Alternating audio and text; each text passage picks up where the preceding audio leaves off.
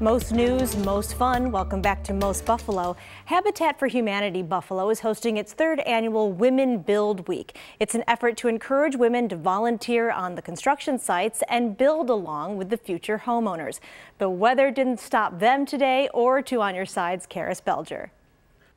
It was pretty wet out there today on the building site, but that didn't stop the more than a dozen volunteers who showed up to work on the total of 3 houses on Brooklyn Street. The volunteers were separated into teams and worked on different projects like installing insulation and frame building.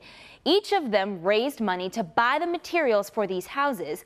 And the executive director for Habitat Buffalo told me their fundraising efforts and the physical handiwork they put in are key to helping the organization reach its housing goal for the year. And we were afraid we were going to have to cancel Women's Build, but they came together. They're doing peer-to-peer fundraising to raise enough money for the insulation and the lumber and the supervision and insurance we need to keep projects like this going. Each of the houses these women build this week will be sold to low-income families, and that money contributes to the building of more houses. And if you're interested in helping out but don't want to grab your own hard hat, you can donate to the teams of women building these houses until Friday. And more information about that can be found on our website, WGRZ.com. Karis Belger, Channel 2 News.